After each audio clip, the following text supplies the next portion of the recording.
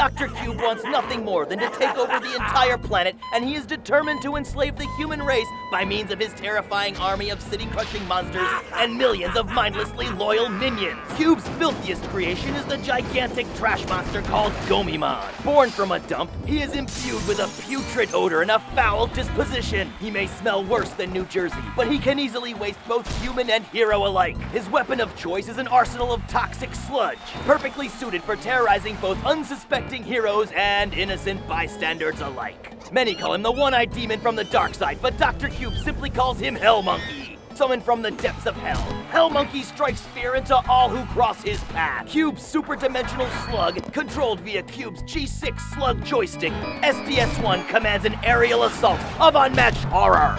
Napoleon has the strength of a silverback gorilla, the size of a whale, the unbreakable armor of an African armadillo, and the sleep-inducing effect of the poppy seed.